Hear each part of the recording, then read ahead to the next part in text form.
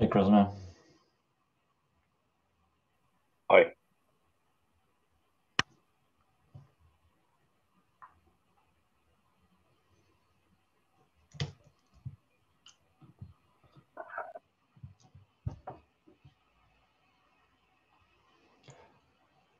I don't like using Zoom because everyone can see how messy the room is behind me. Google Meet hides all that.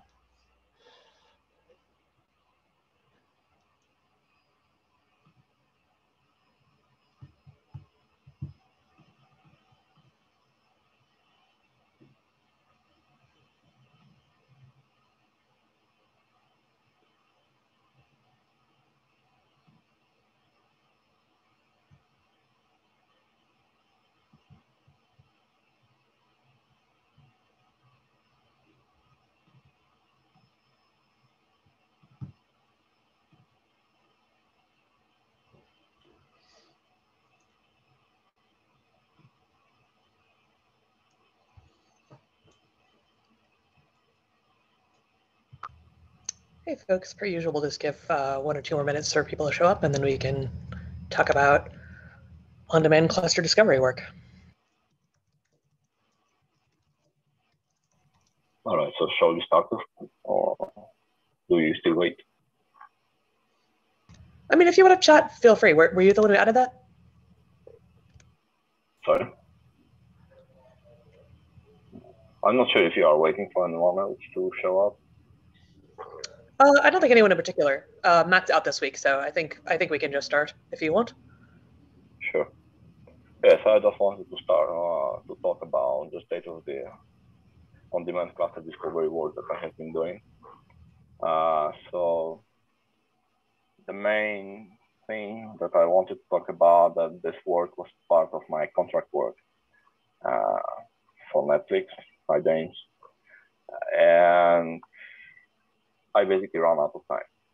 And since we were required recently by Microsoft that probably I won't be able to do any more contractual work, so I was like wondering what we could do with this situation where I can continue working, because for Microsoft it probably they won't allow the contractual work. We are like done with this kind of profession. So I'm not sure if someone could take over this work or not.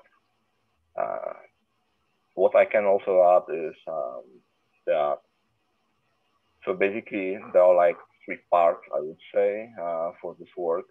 One was the changes in the XGS protocol, which are like now ongoing with Mark doing the changes in the documentation. I have some code. That code went through some reviews already, so probably that it would be possible that this code is like in mergeable state like really soon. So I don't think there would be a lot of work yet to be done on this part, on the XDS protocol. The second part was add the on-demand cluster functionality, discovery functionality to the cluster manager itself. So there is also a pull request for that. Most of the work is done. That code already went through a lot of review. So I hope that there wouldn't be a lot of work left to do. But it is kind of blocked on the XDS protocol changes. And the last part was to expose this functionality. So I have a branch with that changes too, but there wasn't any consensus how this functionality should be exposed, because there were voices that it should be a part of some on-demand extension. And I also heard that some other maintainers wanted this functionality to be, let's say, built in, or I don't know, belong to core. I'm not sure yet. So I think there's a lot more work on this part, on actually exposing this, because we need to have some consensus first. But the code is there. I think it's working. Like James did some testing, and I think it was mostly working. So what I can add is maybe I could like keep pushing all those first two pull requests that I have. So the XDS protocol changes and on the functionality in the cluster manager. But I'm sure that I won't have enough time to actually do the exposing this functionality, because there is probably still some design needed, probably more talking to maintainers until we get until we agree on the solution that can be implemented. Yeah. So one thing I'd say is like this, like the ask for on-demand CDS has come up many times, and I'm sure it will come up again in the future. So yeah. If you can take this to the point where you can park the existing work, and in particular land like those initial milestones, and clearly articulate what's missing, I'm pretty sure that this is going to actually be picked up by somebody at some point.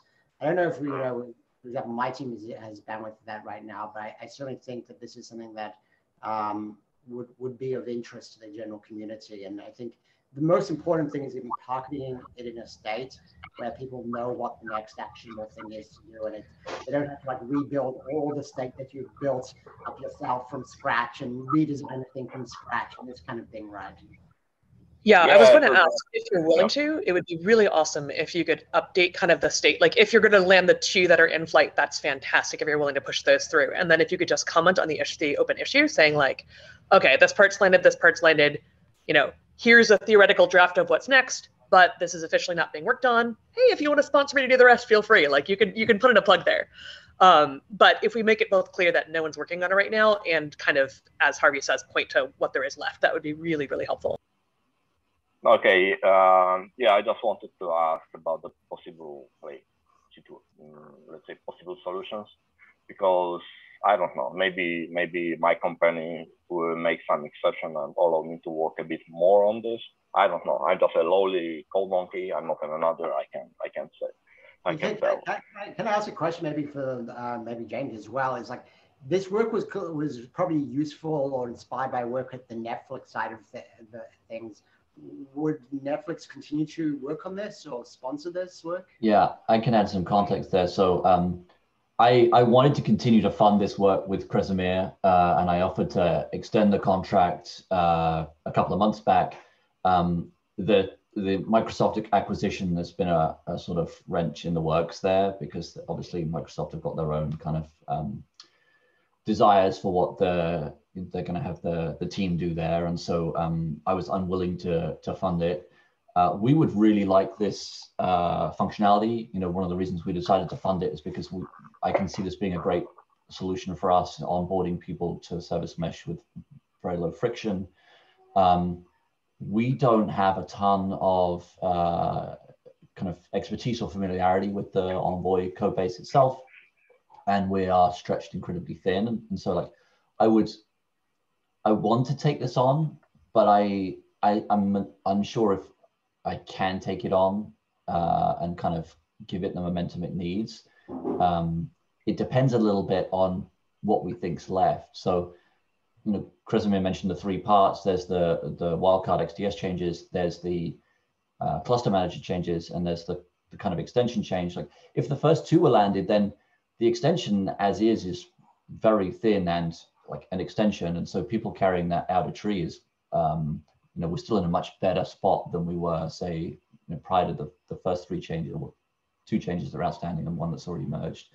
But I don't have a great feel right now, like just how close we are. Like there's sort of minor is maybe the wrong word, but there are like still like niggling issues cropping up in the sort of behavior of the wildcard changes. And I've been trying to get my head around those over the last few days, and kind of, but I don't have the expertise to know, like, are we a long way off here, or are we just like a few small changes off? And that makes it difficult for me to know whether I could commit to pushing it forward myself. Makes sense. I mean, you know, one other option might be, as well as just appealing to the general community, is I do know, like, if you reach out to CNCF and like we can put in contact with Chris A there, like they do have some opportunities, and we've used these in tactically in the past to, you know, fund certain contractors who are sort of, you know, working on things which are important, which don't have to be necessarily heavy duty commitments that, that you have to take on in terms of like, hiring a new contractor, this kind of thing, right? That's interesting. I hadn't thought of that option via the CNCF. I could reach out to Chris and see if you can give me some pointers there. I was actually doing some similar research yesterday into other options, but I didn't identify the CNCF as a potential route there. It's definitely, like, if there's someone who can take the work on, I can fund it. Like, it's the way Netflix is set up, it's much easier for me to pay someone some money than it is for me to actually squeeze the work in, which is a good thing and a bad thing in different ways.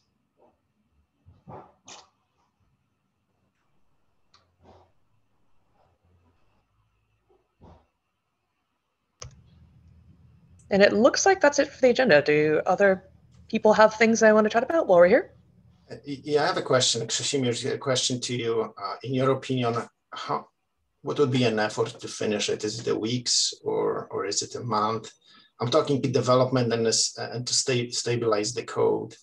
To make it stable, I guess we need to have a platform to test it. So one thing is doing integration testing with just the 1-2 clients, and completely different thing testing with thousands of streams. So I've actually been testing it. I haven't checked my test harness this morning, but it's been under load at Netflix, pushing, like, fetching clusters on demand, expiring them with the TTL, driving traffic from multiple connections with multiple workers, trying to like flush out any concurrency issues. It hasn't crashed at all. I have found like a couple of quirky behaviors, which I'm unsure, one of which I'm unsure is whether it's specific to this work or whether it's relates to pausing requests in general. But I noticed there are access log entries get doubled when a request gets suspended, and then the on-demand request happens, and then the request gets resumed, and then it gets logged again. So you get 2 access log entries, one with a status code of 0, and then the other one that is the real result. I looked through the PR. I didn't see anything relating to that in the code, and I hadn't had a chance to dig deeper and see whether that was a quirk that was specific to kind of pausing and resuming requests in general. But overall, functionality-wise, it seems pretty robust to me. So really, I think it's more, not to say there isn't additional testing that could be done. I mean, there always is, but I think I suspect the big outstanding work is the getting alignment around the protocol wildcard variants and getting that through. I see. But I don't have the expertise to be able to quantify that myself. Maybe Harvey or Mark have a better feel for how close they think we are. So yeah, about the amount. Go ahead. About the amount of work left for, sorry, just wanted to say one thing about the amount of work left. So for the XDS protocol changes, I think that we were mostly on the same page with Mark. So I don't think there's a lot of work to do. Yeah, basically, I think that Mark's changes to specification just need to get merged because they're already reviewed. My code needs to get a review. Already got one, so I updated it. I don't know, maybe some follow-up review will still raise. I will still get some more issues during the review. I don't know, but it already went through the review. So, and these weren't like fundamental issues, I think. So there shouldn't be a lot of work. Also, as I said, the second part of the functionality also got a lot of reviews. So most of the kinks should be ironed out by now. So I believe if I had, let's say, if I had like 3 weeks more of work, and I would be able to get like reviews on time, which is like tricky because I'm in completely different time zone. I'm in Europe, so I will need to wait a day or two. Because of time differences, then yeah, I believe this would land in main branch. But I can't say that about exposing the functionality in the end as a part of expansion or whatever, because there is no consensus. So I think we would need to, well, have the maintainers agree on the solution first. But yeah, this can be limited to the extension. So as James said, probably this could be kept out of tree in some case. James, and I have a question for you. Is it a part of a service mesh you're building at Netflix? Yeah. Yeah, that's right. We're doing ingress through our service mesh right now for a bunch of our kind of what we call the streaming path. You know, what most people know as the kind of movie service. We're doing egress for a very specific limited case. Our challenge about adopting people in is that we don't have a single source of truth of who needs to talk to who. And so pre-configuring the Envoy data plane instance with the necessary clusters is a challenge for us. And on demand makes that much easier because we can learn this stuff on the fly and build our source of truth by through that learning. There's another approach which some people on the team favor, which takes us in a different direction, but this is definitely my preferred approach, and I think it's a good feature for Envoy in general, and I expect other people kind of trying to onboard service mesh users might benefit from it as well. Okay, so I don't want to really volunteer here, but I think that what we discussed, actually, Shimmer, if you can summarize where you are and kind of conclude, and I'm sure someone will pick it up, maybe it would be me, but there's a lot of open issues which somehow has been left in a half-baked state, and I see that they picked up other people. So, all right, yeah, thanks for the update. Thank you. No problem. Yeah, I probably can do some kind of summary as a document, so it won't be lost in any way.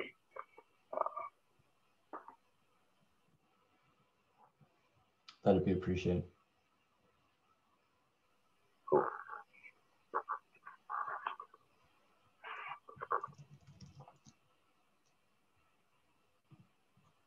Oh yeah, so that's it from me. Thanks for listening.